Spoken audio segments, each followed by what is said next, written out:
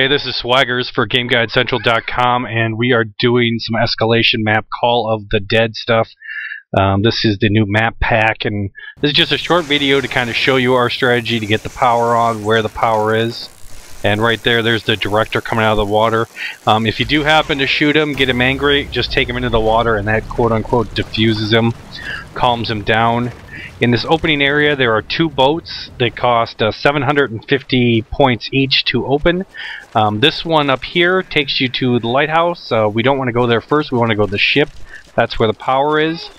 Your opening weapons are the M14 for 500 and the Olympia shotgun for 500. And then this is the other boat right here. What Bam and I usually do, we try to stay around here till around 4, and then get a creeper. And then you can kind of just move around the map. So I'm splitting it up.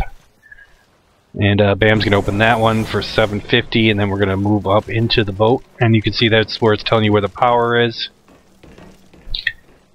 And then you got to get rid of these boxes here, and these boxes are 1250. So we'll pop those. And then you go up to the top level. There's the M16 there for 1200. Go up to the very top level. Up the stairs here, and then there's two more doors outside. You unlock one, they both unlock, and those are 750. So just pop those open, and then there is the power. We'll have more videos soon.